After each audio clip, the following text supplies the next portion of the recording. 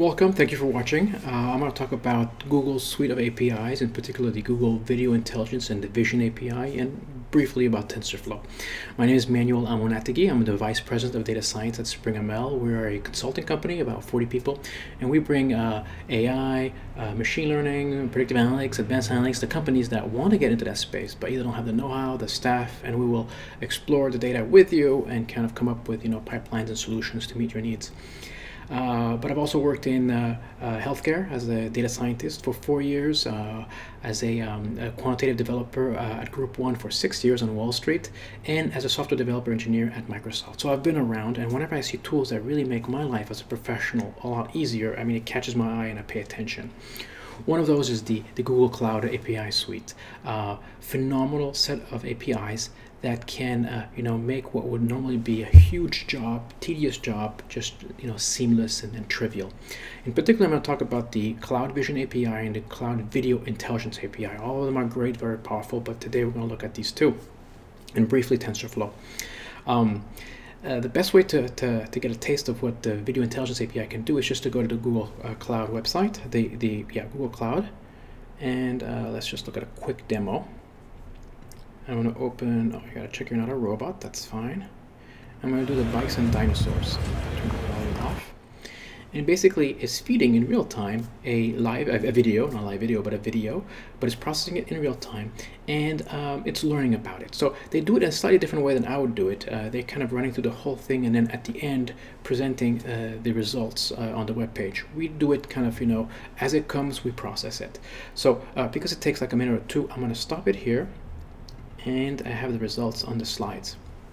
So you saw, right, if you go back to it, hopefully here are the results. So you clearly see that there are bicycles here and there's a dinosaur here. So it did pick the dinosaur, it did pick the bicycle, trees, etc. So very powerful at kind of coming up with overall labels about a video, something that would be, you think about that you have thousands and thousands of videos, you can quickly get a taste of what's on these videos.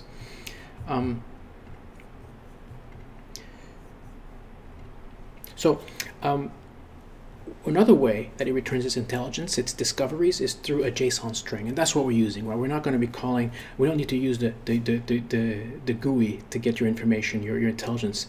Instead, you do it directly to the API, and you get this kind of JSON string that basically tells you, oh, there were bicycles here indeed, and between the end time offset and beginning time offset. So it tells you we're very confident that there were bicycles here between these two times, and that's what we're using here in our demo.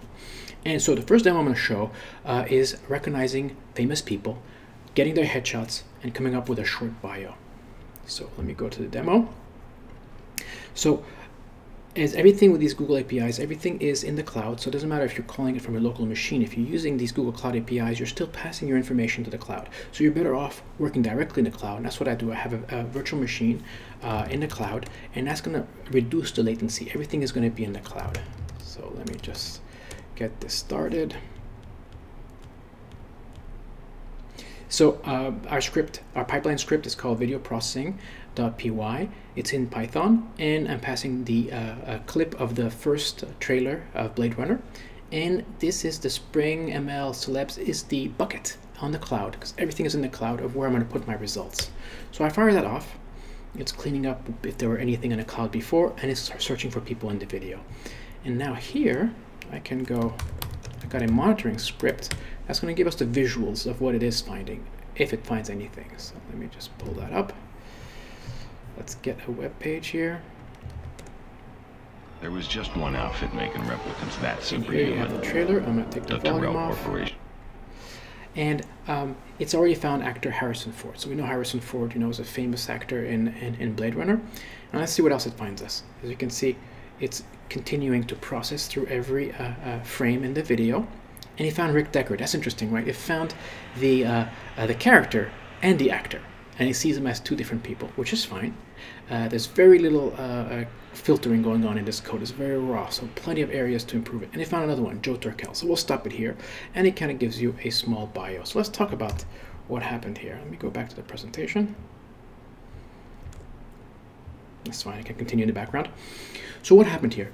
We took the raw footage, so the Blade Runner trailer. We pass it to the Google Video Intelligence API. Here, instead of looking for bicycles and dinosaurs, we're just looking for faces or people. Everything else we don't care, we reject. But it finds all sorts of things, but we're only interested in high confidence of finding a person or a face. And that's what this kind of, this icon is doing. Once we found these people, right, we say, okay, there are definitely people here, high confidence on this frame. We pass that frame to the Google Vision API. The Google Vision API will look for the people. There could be multiple people on an image, and take their headshot. Once you have the headshot, you pass it back to the Google Vision API, and you're doing a web search. This is the same thing as just dropping that image into a browser and getting, results about the image. And we take the first reply. That's all we're doing, and that's when you some situations you'll get Rick Decker versus Harrison Ford, because they're both super famous and they both may come first on a web search and on a web image search. And then we pass it to the Wikipedia API, and that simply is going to get you, we ask for the first paragraph of whatever is in the Wikipedia, and that's how we got that cool looking display and the video playing. So this is a toy problem, right? What if you wanted to look for people that weren't celebrities, right? That's probably a much more realistic approach. So here, we're recycling the same footage, the same pipeline. Put the footage into the Video Intelligence API. We're looking for people, so same drill. We don't care about dinosaurs, we don't care about anything else. And then pass it to the Vision API. Vision API, find the picture, take headshots, however many there are in a picture. And this is when it changes. We're then piggybacking on the Inception, on a pre-trained Inception v3 model. Inception v3 model is an incredible discovery. It basically is taking an industrial strength trained CNN that was trained on ImageNet. ImageNet is a collection of 14 million images with labels, huge data set, and ImageNet can successfully recognize over 200,000 categories, so dinosaurs, bicycles, sunset, happy people, sad people, whatnot. So what you're doing with transfer learning is you're saying, okay, this Inception v3 trained model, where you're basically just seeing the weights, somebody else went with a battery of machines and GPUs, trained it for a week or however long it took, and then you ended up just getting the weights from like magic, so that there's no more pain, right? All the discovery is already there through the weights. And all you do is kind of splice at the end your own images, your custom images. In my case, I'm going to use pictures of my kids as guinea pigs. Inception has no idea what my kids look like. And so we're going to say, I don't care about your 200,000 categories. I care about discovering either it's kid 1 or kid 2. That's what I want to find in my videos. So I found 40 pictures of my kids. I passed it through a filtering process we'll talk about briefly afterwards that created, out of those 40, created 5,000 pictures. And basically 2 labels, 2 categories. Everything else I don't care. And you just splice them at the end, do a little bit of training on top of that. So nothing compared to, 14 million images. We're talking about less than 10,000 images. A lot easier, something you can run on a laptop, something you can run in the cloud very easily. A simple, VM in the cloud, nothing fancy, no GPU.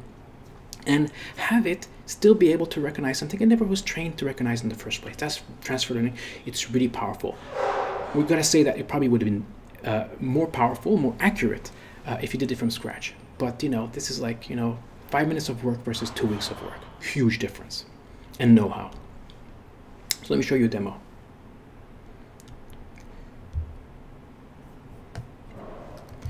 So we're recycling as much as we can from the original.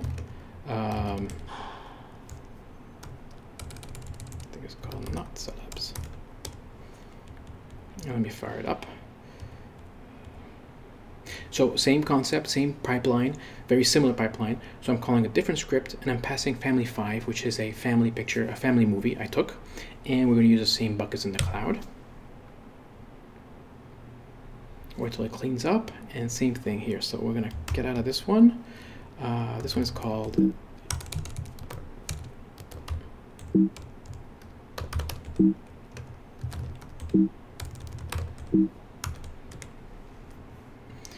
and go here, refresh, and here it is, right? This is the video I took of my kids. You're going to see my kids are coming.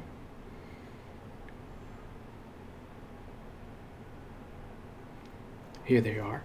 And the video is, it found it, right? It found kid 1 with a very high level of accuracy. It says it's really short, it says kid 1. Let's see if it can find kid 2. So this is a little bit slower than the original. As you can see, we're still processing video images, even though we went through the video, because it's doing a little bit more than the celebrity video did. And we found Kid 2 with a high level of accuracy. Okay, so we can kill this. Oh, it's already stopped. Fine. And let's go back to the presentation. Briefly, we looked at this is the website. The website is really independent from the processing. The main intelligence is happening in the virtual machine, close to the API, close to where the MP4 files are. The website is using App Engine. It's a very simple Flask website that simply checks if there are any images in a folder on Google Cloud, and if they are, it shows it. So it's very simple, has nothing, very little control, but at least it gives you a visual about what it's finding, and kind of runs the video also independently. It's fun to see, put them side by side. I'm going to show you one more thing here, but here is a quick slide, and I will get back to the slide afterwards with my contact information. 2 interesting blogs if you're interested in this topic. So the first one talks about the recognizing facial recognition of famous people, and the second one is facial recognition of not famous people, and they go in a lot more detail about the code, and I'm going to briefly look at one. And the TensorFlow document, very useful if you're new to this, about transfer learning, very well written, and also another well written transfer learning toy project that I recommend to watch if you're interested. Actually, let me go back here. Let's open this guy here. So this is the Google post I wrote, the blog post I wrote about not recognizing not famous people, and I just want to highlight a few things. All you need, well, you need to have TensorFlow, so you have to pip install it or download it, however you would install it with your OS. This is the Keras image data generator. That's just really cool, and that's what I discovered from the last blog post. He's the one who used it and said, oh, that's a great idea. Basically, so because I only had 40 pictures, it will take each one and torture those pictures a little bit, and you're going to get thousands of variations of those pictures, and that's actually going to help your accuracy. Otherwise, it's going to overfit on what it's learning. So you're going to download, so you need to have TensorFlow, and you're also going to download retrain.py, and that's all you need, those 2 things. Retrain.py is like a magical script. It does everything for you. It's going to download Inception. It's going to prepare Inception.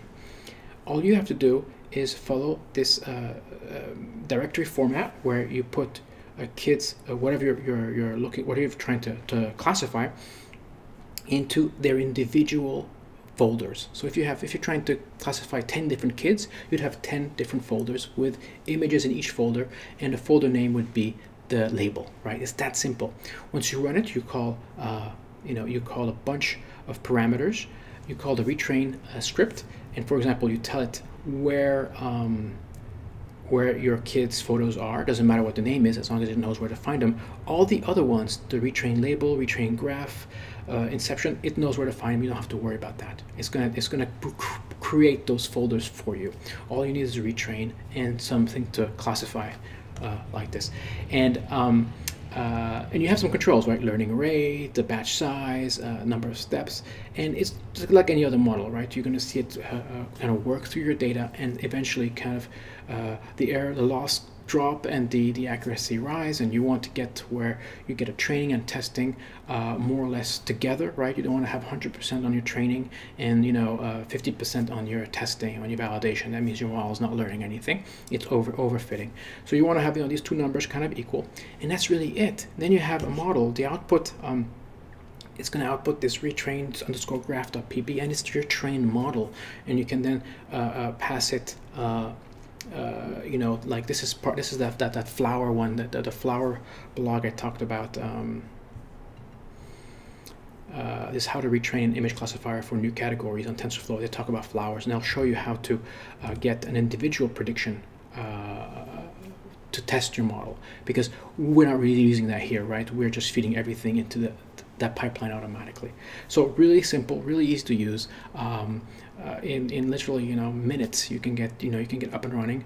The hard parts really are finding enough images of whatever you're trying to classify, and then if you don't have enough, I didn't have enough, 40 was not enough, kind of finding a system to create more, the Keras image data generator. So my email address is here. you know, definitely check out these links if you're interested in more details. This is definitely a talk I would do in a little bit longer time, but I wanted to keep it under half an hour. Thank you.